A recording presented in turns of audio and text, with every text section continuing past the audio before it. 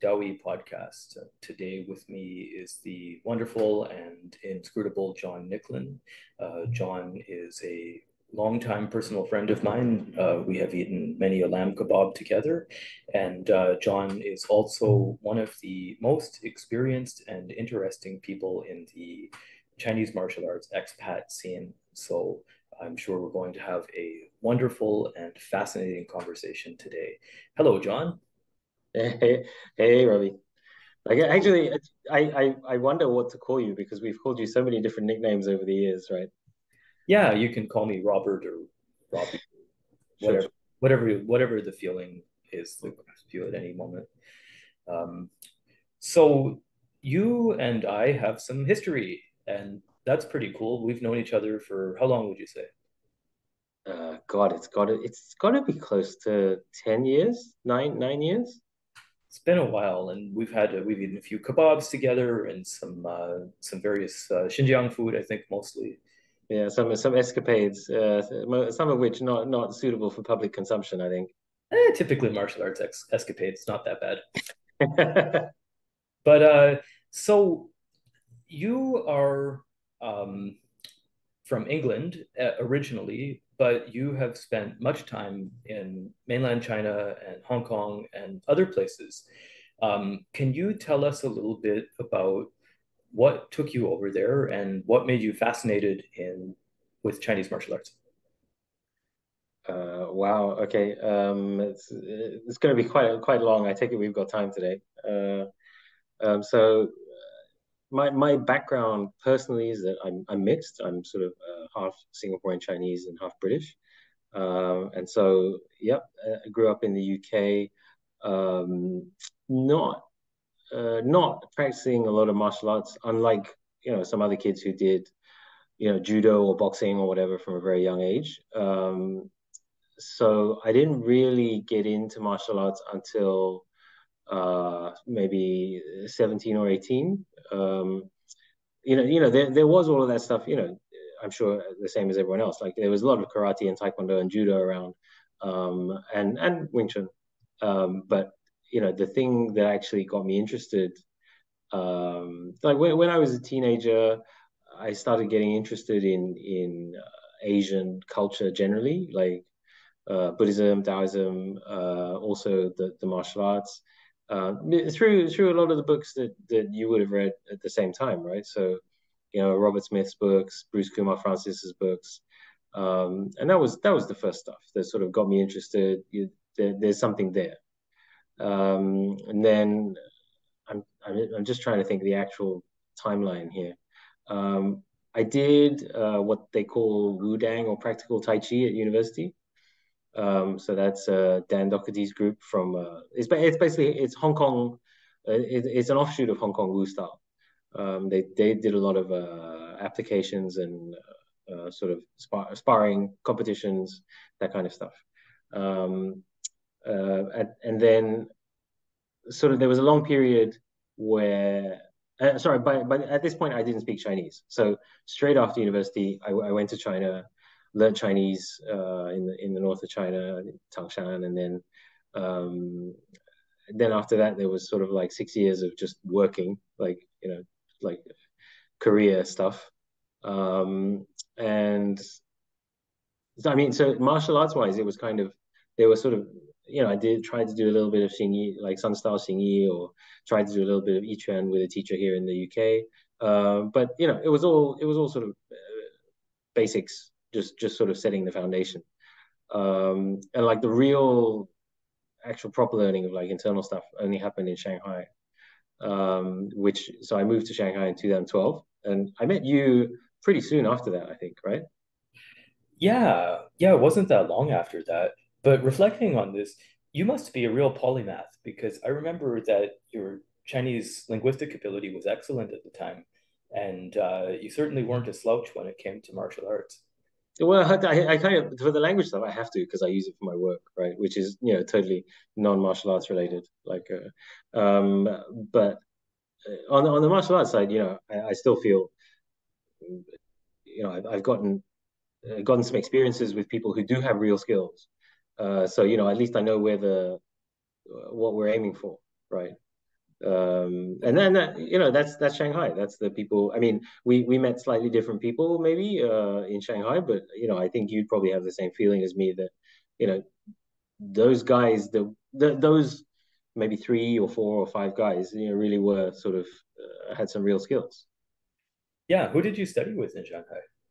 Well, so I mean, obviously on the Xing Yi, my main practice even nowadays is still Xing Yi, right? So it's my song style Xing Yi teacher, Tai Xue, who's a student of the Song family. And then, but at the same time, I was still trying to look for decent people. I looked for a very long time for like a Shuai Jiao teacher, and Tai Chi, various Tai Chi teachers. I did almost a year of Chen, the new frame Chen style. But like very close to the end of my Shanghai time actually was the time when I found like what I thought was like a real Tai Chi teacher with pretty interesting skills, and he's Jiang Zongbao. Like so he's really interesting because he's he studied with, I mean, maybe people will doubt this, but he studied with a student of Tian Zhao, the Tian branch of Yang style, right? Then also Feng Zhiqiang in Chen style, right? And also Hao style, like the Wu Hao style, from like how the representative of the Hao family who lived in Shanghai, right? So I mean, he's a tiny guy, like up to my shoulder or whatever, but he's like he can take whatever power you throw at him and like not move or not be affected. You can't affect his center, and he has the peng energy or the peng power whenever he wants it, right? So he's really good. I think he's like 70 now, maybe 65, 70.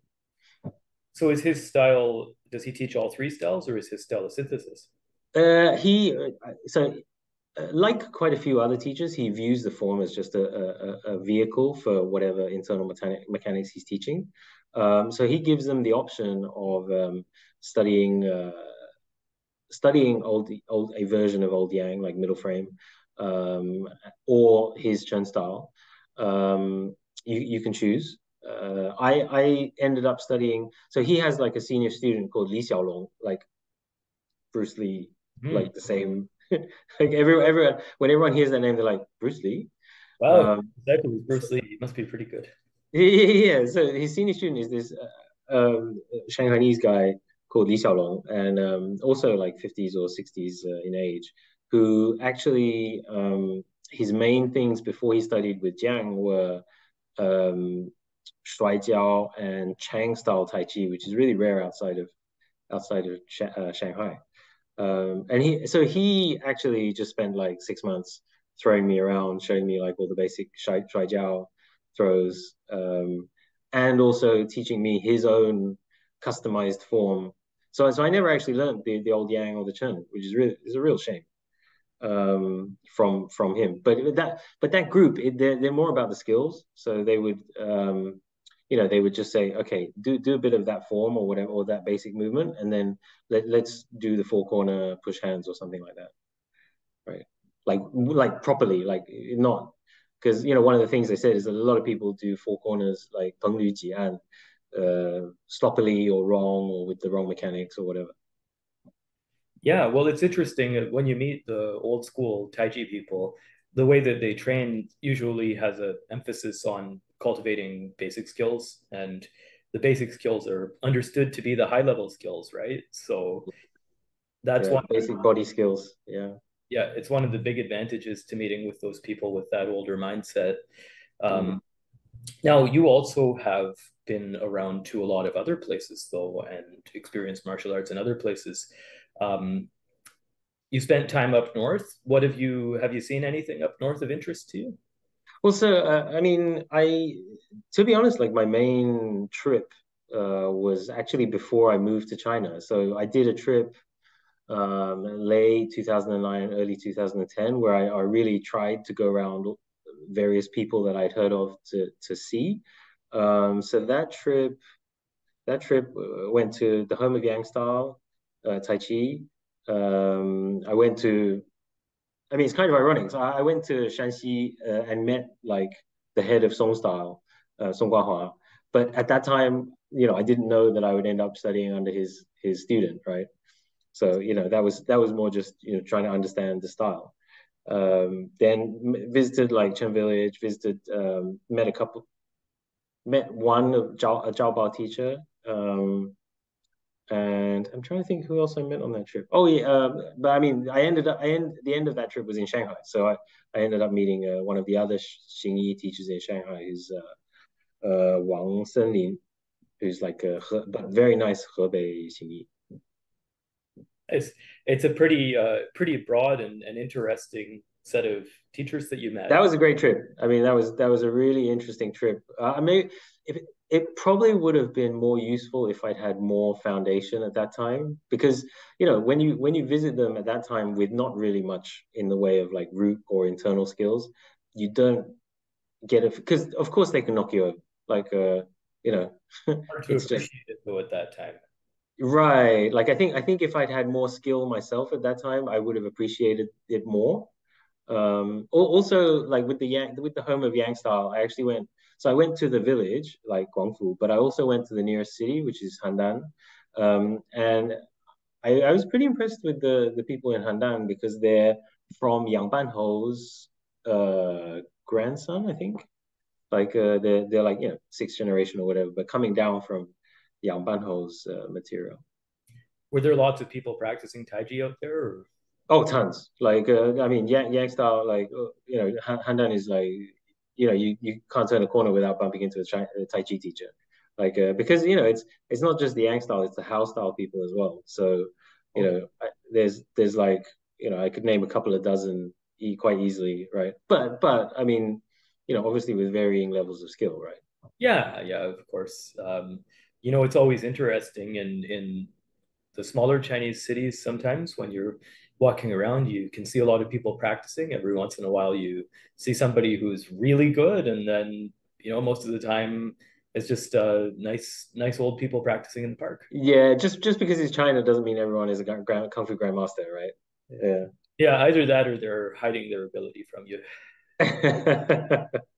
Uh, Sometimes it's hard to know. So you also did another, well, you've done other interesting projects, and I'm going to throw a curveball at you here because I just remembered there was a time when we both hung out in a cursed internet forum that I won't name that was for internal martial arts practice. And Right. I remember that you had a bit of notoriety for helping people to translate martial arts documents. Oh, okay. Yeah, I did. I mean, yeah, because basically, yeah, because I had the time at that time to do it. Which documents did you translate? I mean, so a long, long, long time ago, I translated some articles about Wu Hao teachers, like the Wu Hao Tai Chi, and then the other big bunch of translation I did was on some Dai style articles, Dai style Xing Yi. So when you did that, do you feel like the literary part helped to deepen your practice, or um, do you feel another way? I mean, the thing, right? The thing about maybe other people feel differently. Is, the thing about the martial classics for like each style, right? 全经, right? Yeah. Or 全谱, uh, they don't mean much unless you actually do the style, right? So like because every single style, like I mean, Will's Mantis 全谱 or my the 全谱 for Song style 形意, which for us would be the four internal classics, right? 内功四经. They don't mean much unless you actually do the style because they're written in like code basically. So like there's a die style. I mean, maybe you would have understand it, but one would have understood it better than me. But when I was translating the die style material, like they have a concept of overturning heaven and earth, Oh, like 翻乾坤, hmm. right? Or 天地翻, or things like this. And apparently in die style that has a very specific meaning. Um, but for me, it didn't mean anything, right? So I was just helping to translate. Yeah, well, and when they bring the Taoist language into it too, of course, it's different from the Taoist interpretation. Right, and it would be different from how, like, if you were doing Taoist meditation or cultivation, it would be Yeah, different again, right? yeah. Even the same sentence.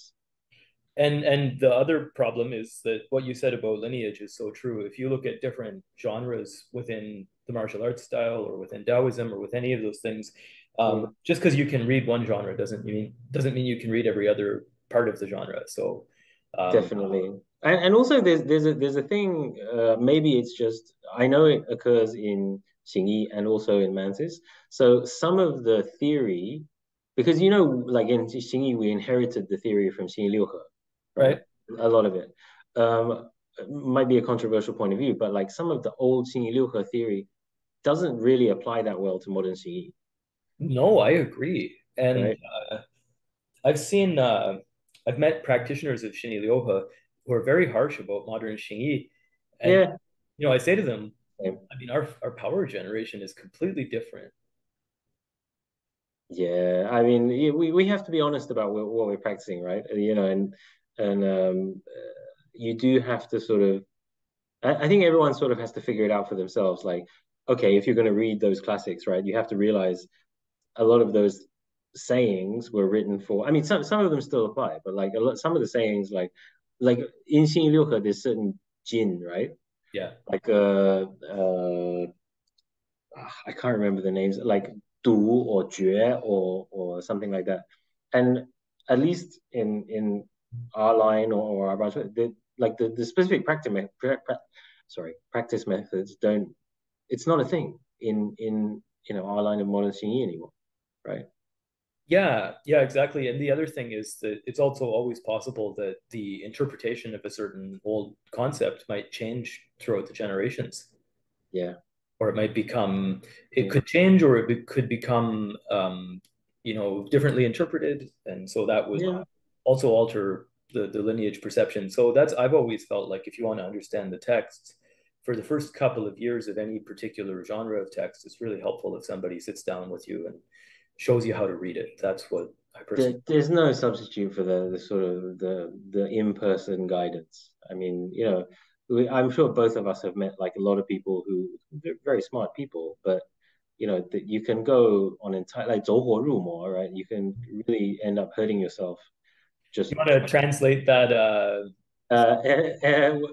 walk on fire, enter the devil. I'm not sure. Sorry, that's a really terrible translation. Um, Walking on fire and letting a demon in, maybe. yeah, something like that. So, Um, so what does that? What's the meaning of that?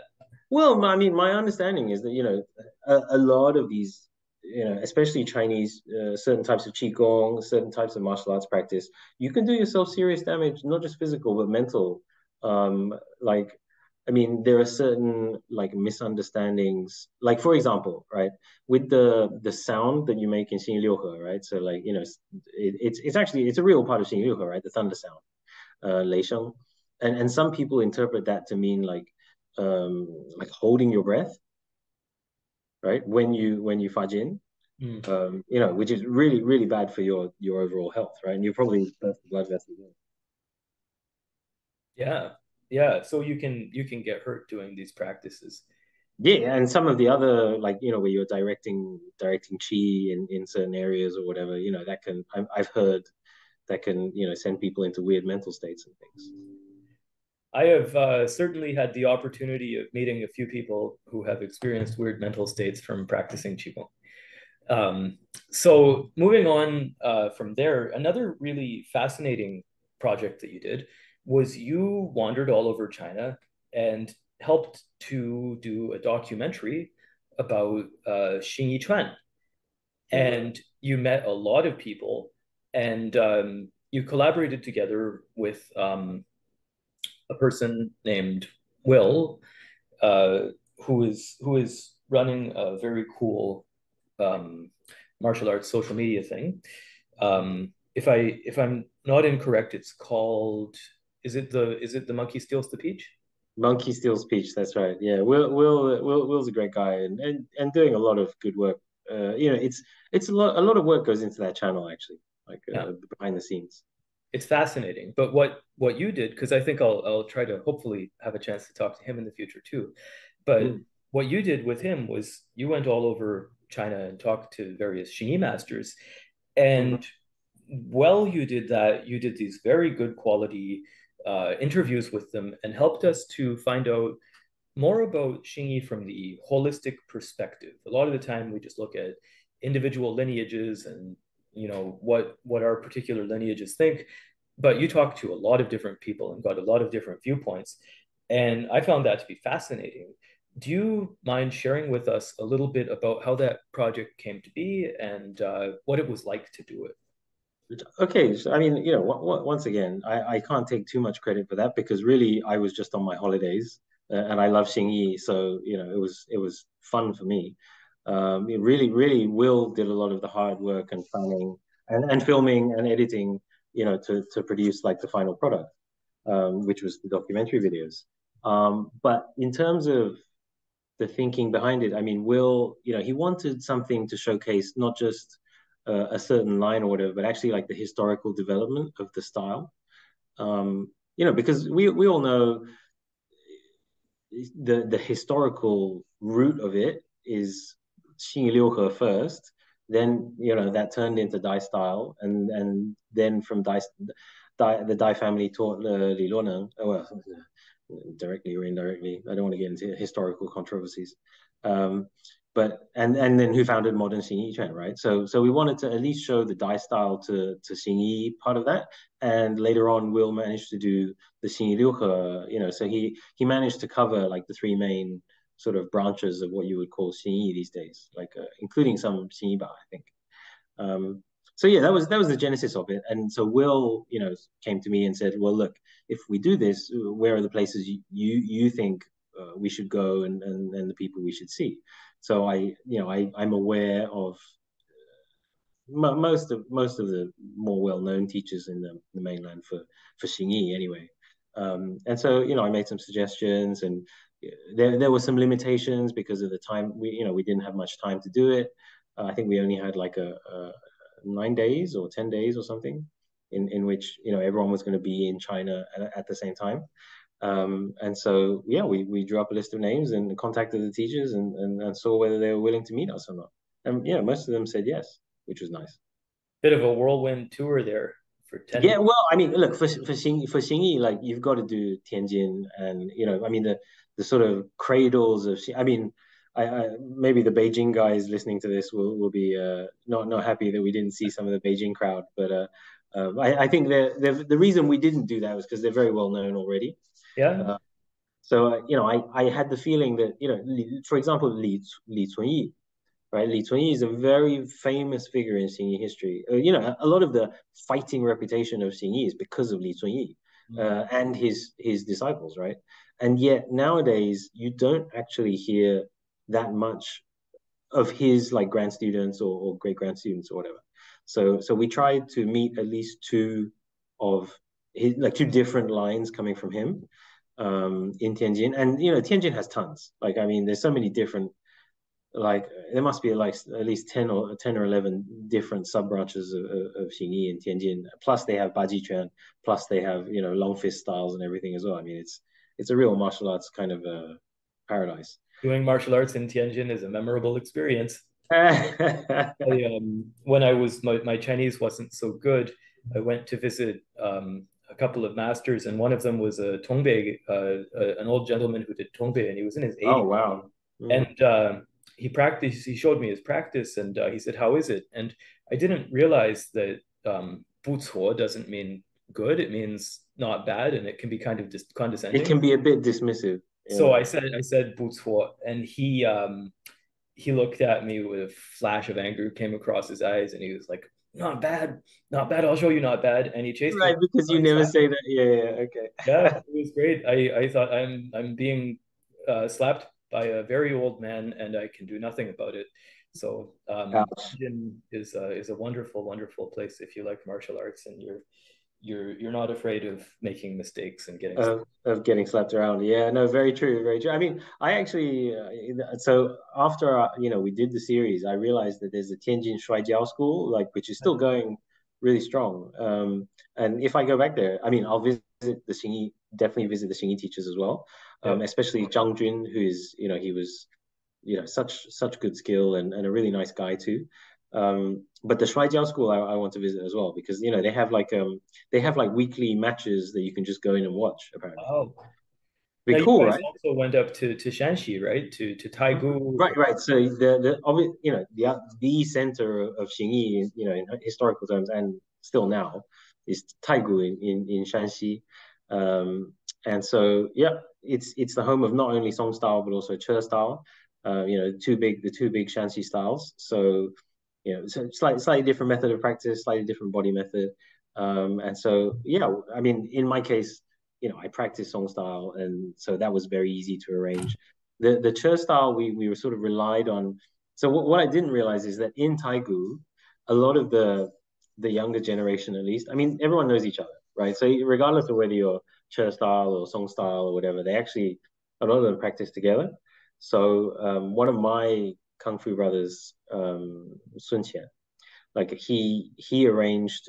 He said, "I know a bunch of great Che style guys who they they spar regularly, they train hard, blah blah." Blah. So we were like, "Oh, great." So we went along and we were introduced to a whole bunch of uh, they're actually from slightly different like sub branches of Che, but so the most famous one we met would be Gao Baodong, who is like I think he's called King of Spear in Chinese magazines or whatever. Like he's probably the certainly like the most senior in terms of generations who's still alive. Um, yeah, that's probably right. And the other guys, but the other guys were much younger, so were from like generation below or even the generation below that. So it was really interesting because there are slight differences in the way they practice even between themselves, right? So And they were very martial. They were practicing on like dummies and gloving up and they had like mats and stuff like that. that's great. And I saw some of the schools in Shanghai starting to do these sort of more mixed format sparring as well. And so it's good. People are working at preserving the physical and combative parts of the arts. It's very important. In terms of Che style, I'm not very familiar with it. What's the specialization of Che style? What's different about Che style from other styles? Oh wow. I don't really want to, because I'm not an expert at chess, but just the look of it, right? The look of it as a style, it's a softer style of singing. I mean, I think you could like most of the practice like less. So when we talk about gang, right? Hard practice, gang jing. So they're not, they don't look hard, right? So I would say Che would be an example of soft on the outside, strong, very strong on the inside, right? So like they look very relaxed and pretty soft in the way that they practice. Also, the frame is more compact, right? So they're not as extended in their postures. Certainly, if you compare to someone like Zhang Zhaodong's Xing Yi, like is very different. Like so, Zhang Zhaodong is very extended, right? The front hand and Yeah, just the right. just But audio. right, and Che would be the opposite of that. Like people often say, like when they're looking at Che, like they feel like the hands are very close in, like kind of very like just very sort of short distances. Um, and there's a reason for that. Like they emphasize more the what would you call it? Like wrapping, inward pulling aspects of the stances and the power generation. And arguably they're slightly closer to how Dai style was. Hmm. Like because Che Yijai, right? So the founder of Che style, like he apparently directly studied with the Che family after, because the history of it is Li Luoneng went back to Hebei, right? Yes. So apparently after Li Luoneng went back to Hebei, he said to Che Yijai, you can just directly study with my teacher. The historical accuracy of that, who knows? But I think the evidence is in the way that they practice. Yeah, yeah, that's really interesting. Did you have a chance to go to Hebei province at all? You mean down to Li Loneng's hometown? Yeah.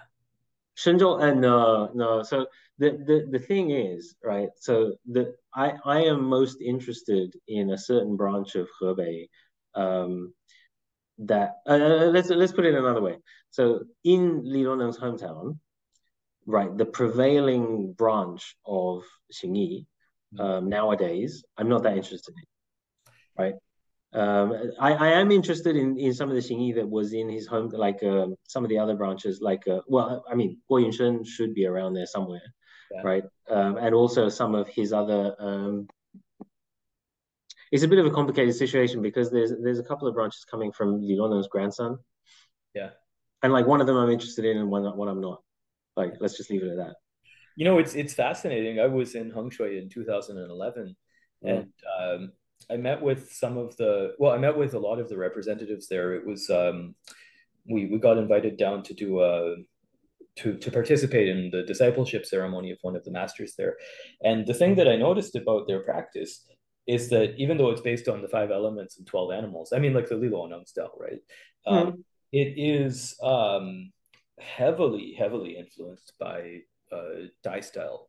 So it's got a very cool Dantian rotation method and Like obvious Dantian rotation. obvious Dantian rotation. The power emission, it looks like a cross between the song style where the it shakes kind of because it's Dantian. Mm. Got that, but then they also have a Hebei style shape, and they have the squatting.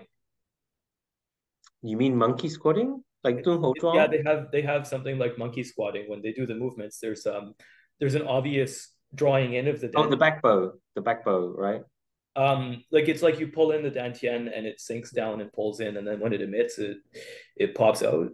Oh, wow. It's obvious dantian, like really old school dantian gong that you can tell comes from the Muslim lineage, and then goes up through Dai style. And then into Xinyi. But wait, but which can you remember which branch this was? Like There were who? two main masters that I met. One was Cui Jieli, Hmm. and he was showing more stuff because he was doing the discipleship ceremony. So him and his students Hmm. were practicing. And then the Hmm. other one was actual family descendant of Lilo Anung. Um, Li Jun something. I think so, yeah. Oh, okay. I think I know. Well, I mean, Cui Jieli, I'm aware of. Like, Yeah. yeah. That's really interesting. I'll have to visit those guys on another trip, I guess. I think so. Like, And another I didn't realize. I'll be honest. I didn't realize they had that.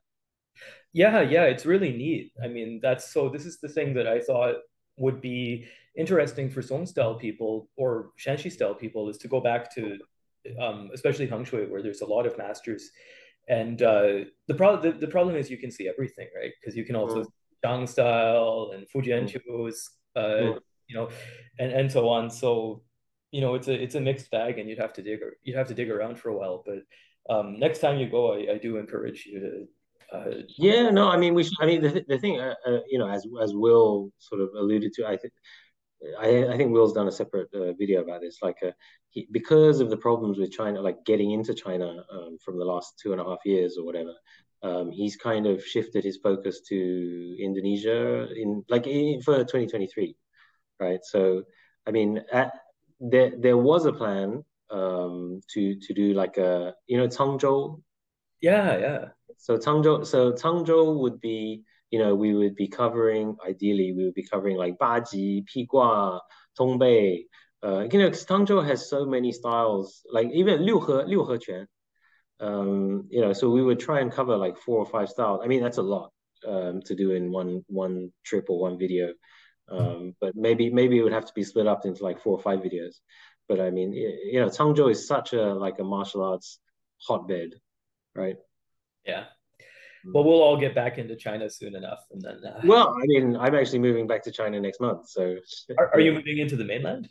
yeah, it's for work reasons. Like, my boss thinks it's better for work development, so I'm moving to Beijing. Oh, Beijing! Wow, you're going to be right in the middle of it all. That's exciting. My wife is not happy, but it'll only be for like a year or so. You can take her with you. You can drop over to Tianjin once in a while and have gobulina. She's a southern girl. She don't like the north. I see. Well, I gotta say the weather is nicer in the south. Yeah, exactly. It's still But 18 degrees around there right now. yep, yep. But that's okay. I mean, you're English, and so you're Mm. used to crappy weather, and I'm Canadian, so I'm used I to. mean, anything is an improvement on the UK weather, quite frankly. Welcome to I come mean, not right now, not right now. This is like here. Great. So what do you think the future is? I know this is a big question, but what do you think the future is of Xing Yi? that's a huge question. Um, oh God. Okay, within China or outside of China? Both. Uh, okay, let's do within China because I'm more clear about what's actually going to happen. So, you're aware, like there's sort of three streams in China. Like there's the academia, 学院派, right? So, what's it called? Like sports wushu. So the sports wushu movement, I mean, that will just keep on going probably down its own road. But that's just forms. Like there's not much martial content being trained there. Then you've got the big cities where most of the people interested in Xingyi, like there's no young kids. I mean, it's certainly never when in my group in Shanghai there were no Mostly young kids. it's a hobby thing, and Yeah, well, I mean, and the age group as well. The age group is a problem because, like, the kind of people, the age group of people who are taking up Xing Yi now is like, already in their 30s or 40s, right? Often with no like martial arts background or foundation. So it makes things very difficult. My sifu had this problem, um, and but then in the countryside, right, the small towns, actually that's where people have the time and the inclination to train the martial stuff, right? So this is why you see this, where often some of the best performances you see, like best martial performances, are from like some town in the middle of nowhere, or some taxi driver wearing a Muslim cap or whatever, right? because the television hasn't gotten to them to the same extent. Yeah, because they don't have so many distractions and they don't have to, they don't, the pressure is not as bad living in a third tier city, the cost of living, the pace of life, all this kind of stuff. Being in a third tier city is nice. I spent lots Again, of time in my wife would disagree, but I like the tier cities. I like going to the small towns. yeah. If you can deal with it, I often hear the people in the smaller towns say, "Hey, we're retirement cities." 开房是一个养老的地方。养老的地方, yeah, I would, but I think I'd have to sort of leave my wife in like a big city and then just see her occasionally. Yeah. Well, she can be the rabbit girl on the moon, and you can be the archer. Good reference, nice. Yes, I'd love to do that. Create that Sort of dynamic. Magpie Ridge and meet up once a Oh, the Magpie Bridge, for Chichel. the rest of the time Nice, you can go to a nice, good reference. King But okay, so that's the like inside China part of it. Then like outside China, I genuinely think actually there's a lot of interest nowadays in Xing Yi outside of China. Like people are more and more interested.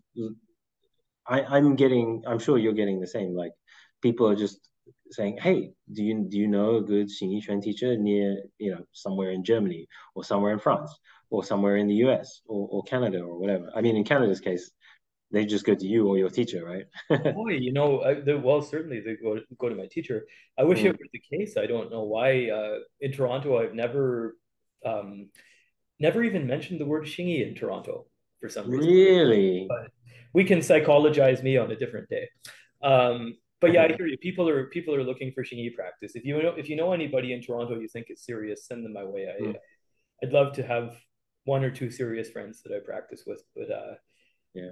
the idea of opening a big school is not a Oh wonderful. no, I mean, okay, right, yeah, we're probably like, I mean, Xingyi is an art. I just don't think it's suitable for big schools, to be honest. Like, it's never going to be like the 10,000 student Taekwondo school. Like, there's just no way.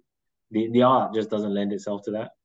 Um, but yeah, I think there is a lot of interest outside of China, and actually, I think for maintaining the full the situation overseas is there are not as many like fully qualified teachers, right?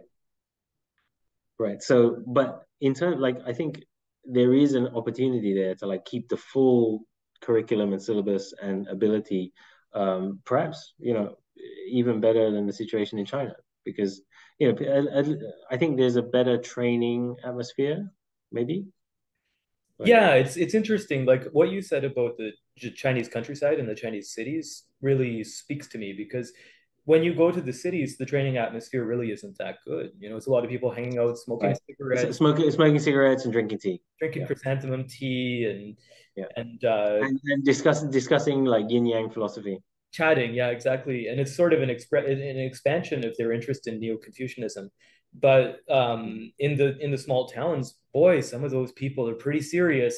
Yeah, They're pretty serious, man. I'm really yeah, impressed, and they're the future in China, I think, right? definitely for the real skill. Like, I mean, you can talk theory till you're blue in the face, but they don't care. Like, they're like, have you got the Shenfa or not? Yeah, yeah, exactly. And you can verify it. That's the beautiful part. The Yeah. application verification. Well, I mean, you get beaten up a few times, but yeah.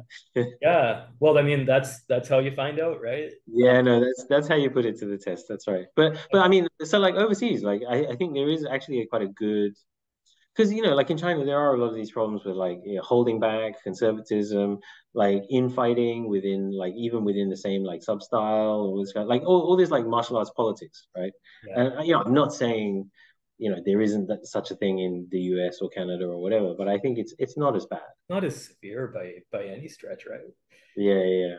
But I think that's really interesting. And do you think that Xing Yi will go in a different direction overseas? Yeah. I think, I mean, like, let's take a look at like the Southern arts that, because they've been out of China for a much longer time and are much more established, right? So like I remember seeing like some documentaries about like Hongga, right? So Hongga or Hongkun or whatever. And that's very well established in like the New York and Spain and all this kind of stuff. And they are managing to have classes of 20 or 30 people training the forms, but also training the two-man drills, training the weapons, going out in some cases and competing in like open formats. I really, really hope that's the direction we're going with Xing Yi. I think it's entirely possible. I just think it needs some cooperation and some effort, like with the official organizations and things. But it also needs the people to. Uh, I mean, in the UK, right? There haven't been many new teachers of Xing Yi for many years, right? So I do think there needs to be either people coming back from China to teach, back at home, or hopefully we'll get some more new good teachers because one of the problems is people leaving China with sports wushu backgrounds and then going like oh, I'm teaching Xing Yi or Bagua or whatever. Yeah. Like, I mean, that is such a tiny fragment of the real system that I don't really think like if it was just that, I wouldn't bother studying it. Yeah, Right. yeah, I hear you. I'm gonna maintain my opinional anonymity, but I appreciate that statement. So now here's a question for you. I think we're gonna wrap it up pretty soon. But if do you is it okay if people try to come find you? And if they try to come find you, what should they talk to you about?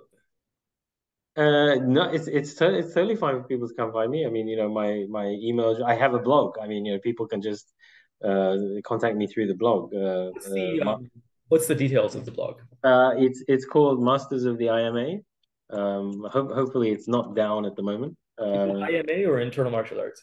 It's just called IMA because I think internal martial arts was taken or something. So Masters of the IMA, and it's the web address is Wulin Mingshi. Anyway, so I'm contactable, and I'm perfectly happy to help people out. Over the years, I have tried to point people in the right direction to various, Xing Yi or Tai Chi or Baji teachers or whatever. The whole reason I set that up was that I hope more and more people just go to China and learn, authentic traditions.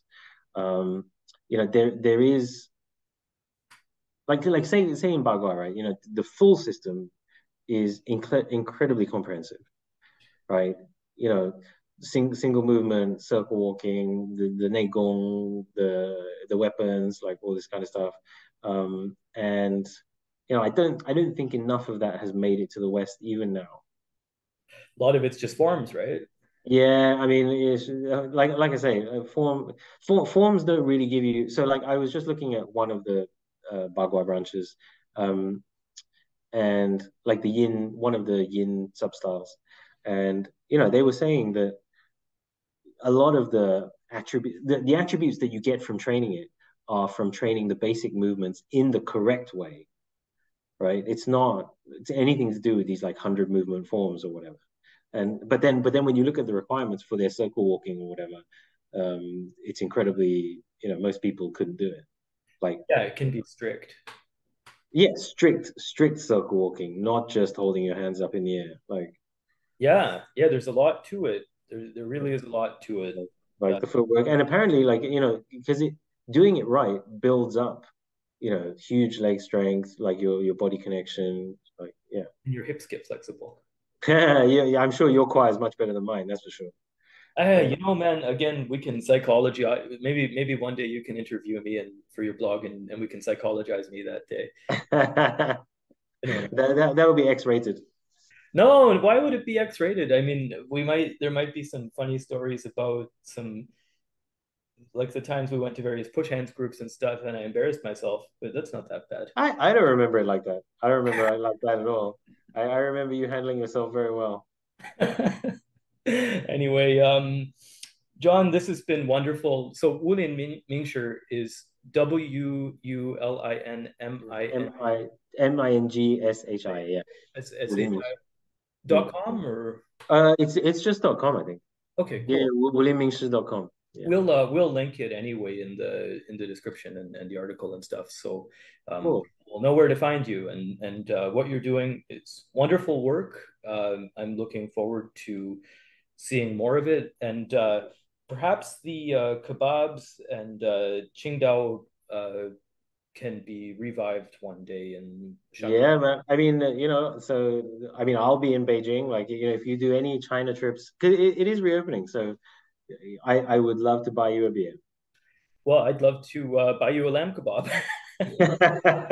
Now that's what we're talking about. Right. Yeah, Right on. Thanks, John. I'll be in touch by messenger, and I really appreciate this. And we will talk again soon.